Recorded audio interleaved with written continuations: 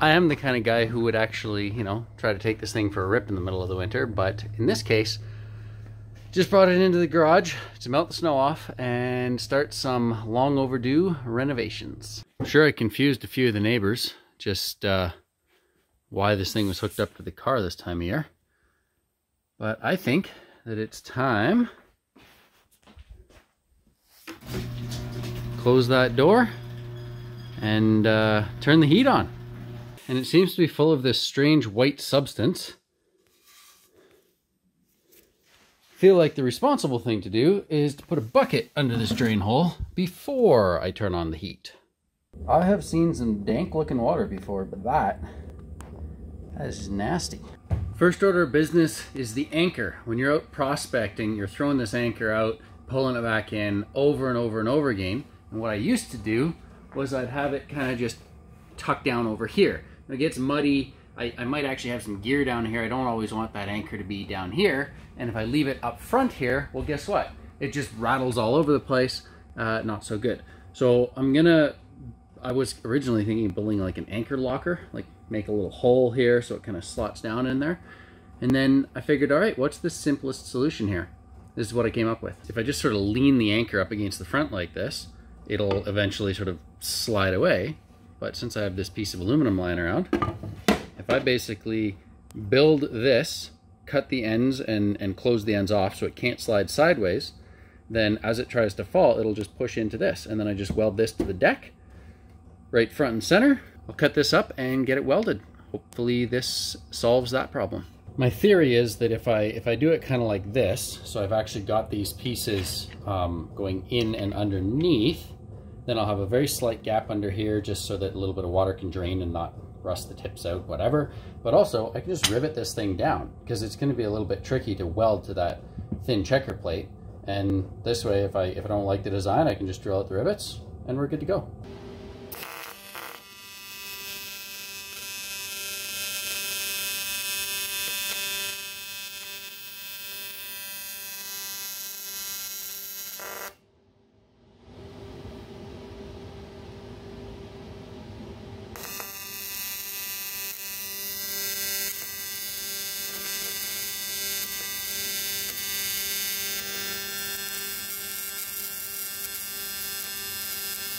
Yeah, that looks really good.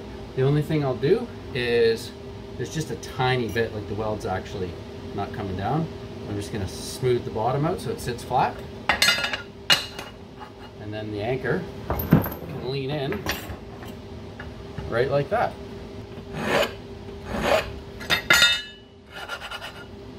Sweet. If this anchor sits flat on the boat and this goes right tight to there, then it would work pretty good. But if I do slide this in a little bit, then it sort of leans up on the front of the boat and I feel like it won't rattle around quite as much. Of course, if I come in too far, then it sort of gets locked in there and it wouldn't be able to come out.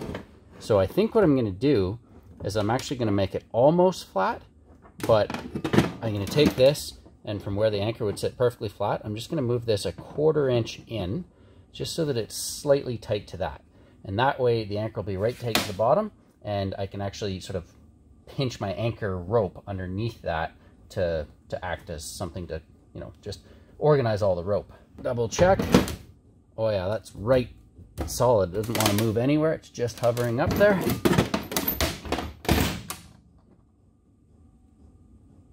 Right there. Okay. So got these 3/16 rivets. They're pretty sturdy. I'm going to drop one right here.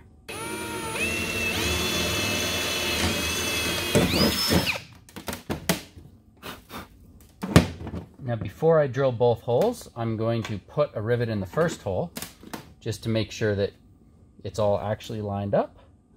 Good and tight there.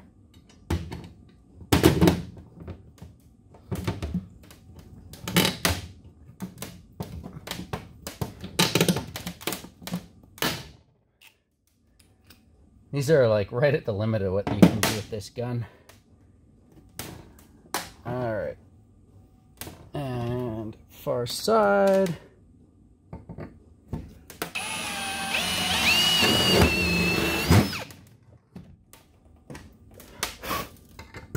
And she goes.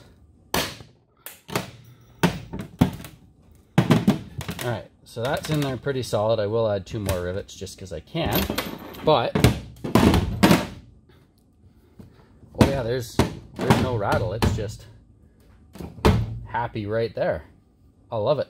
I guess I could just weld that, but we'll see how this works out first.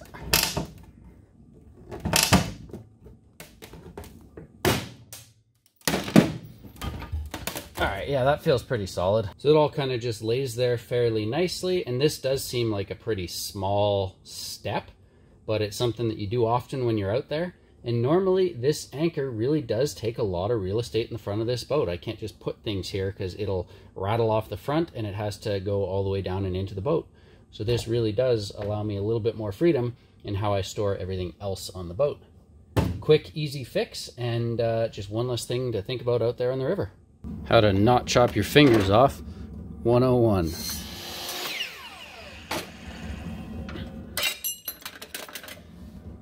Now this piece, I just want to be able to wrap my anchor rope kind of around here, and this piece is just going to give me a little bit better of a hook, just so you know when this is loose I don't have it flipping over the front and maybe start to drag in the water on me.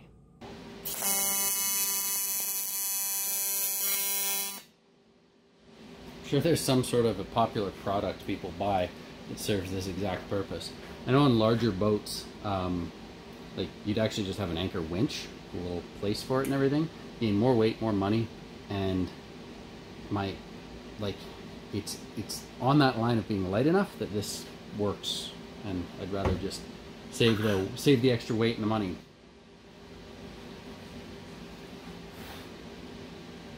I kind of want to just stitch up the back of the boat here, so there's a little hole here and I could just put a little piece of metal over that and close it up. But it's also an opportunity to kind of improve the looks slightly. So purely for cosmetic reasons, I'm thinking of taking my circular saw and just sort of cutting along one of these triangles, and then in theory I should just be able to cut a little triangular plate and weld it onto everything. It should be good. At least that's the plan. So I've tilted the circular saw to 30 degrees, and I guess we're just going to hope that this isn't a really bad idea.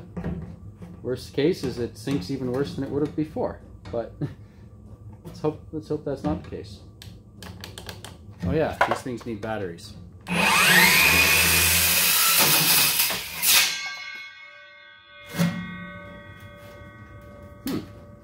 That actually worked. Now you be the judge, but I think with a little piece of diamond plate over that, it will look better than the random squared off edge that was there before.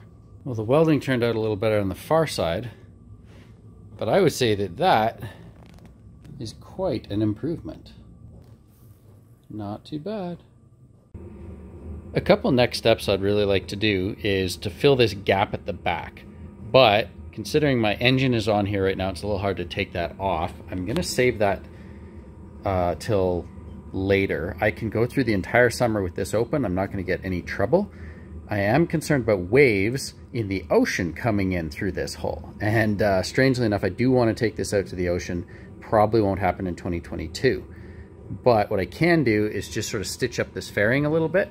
So right now, this piece of aluminum, it's just roughly sitting in place. I can gently flex that down as I weld it in. And I kind of just want to complete this fairing. There'll be a cover that goes over here as well. The purpose of that is I'm going to have some rainproof storage back here. I want to do some things with the battery mounting, maybe some electronics and some switches. And I'd just like to have a glove box. Someplace I can keep a pair of clear safety glasses for running at night, sunglasses for running during the day because you always get bugs in your eyes, and just a place to put my videoing equipment when I'm out on the river that's easy to access and out of the weather. With stuff like this, it kind of takes shape as I go. So I've got both sides done, and I'm envisioning the end result to sort of have this section covered.